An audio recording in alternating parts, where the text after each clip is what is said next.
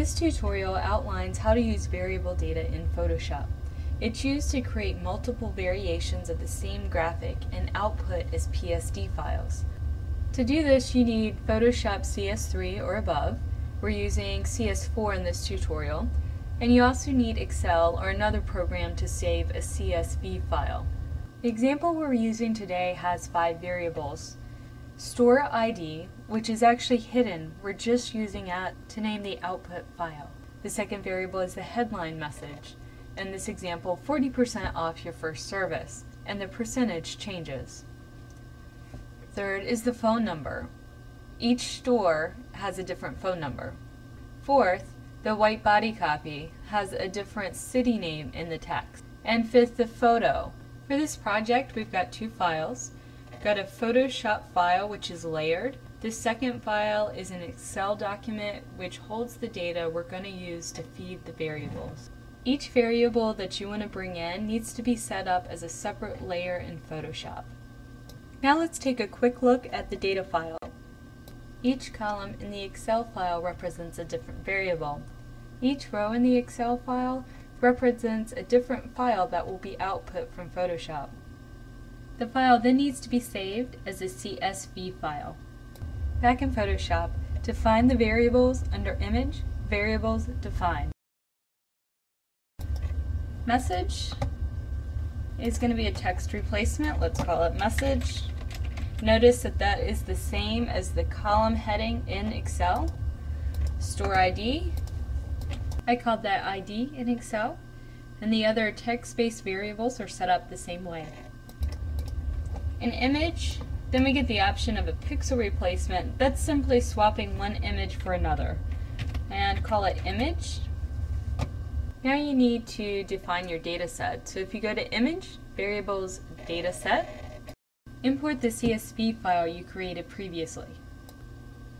We have checked the box to use the first column for dataset names. That's what's going to allow us to use the store ID as the file name in the final output. Now that you've imported your data, you can use the left-right arrows next to the dataset pull-down to preview your images.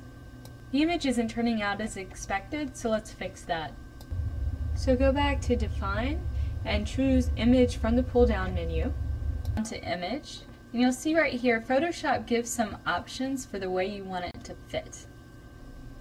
Since I know that my images were saved at the size that I want to use them, I'm going to choose As Is instead of Fit. Switch back to Data to preview it again. And this is what we wanted to see.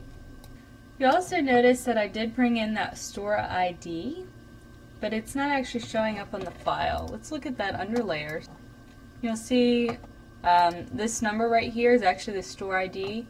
Notice that the I is off, which means that it's hidden. I set it up this way so that the output files will be named according to the store ID. Say OK to exit out of that box, and you're all set to export the files. Go to File, Export, Datasets as Files. Click on the Select Folder button to browse to the folder where you'd like to save the files. You have several options for how you want to name the file. We're going to use the dataset name plus the extension. That's why we had that store ID variable, so that each file would be named according to the store ID.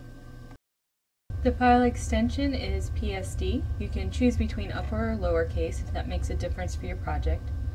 Photoshop can only save as Photoshop files. If you need a different file format, you'll need to batch process the files that are output.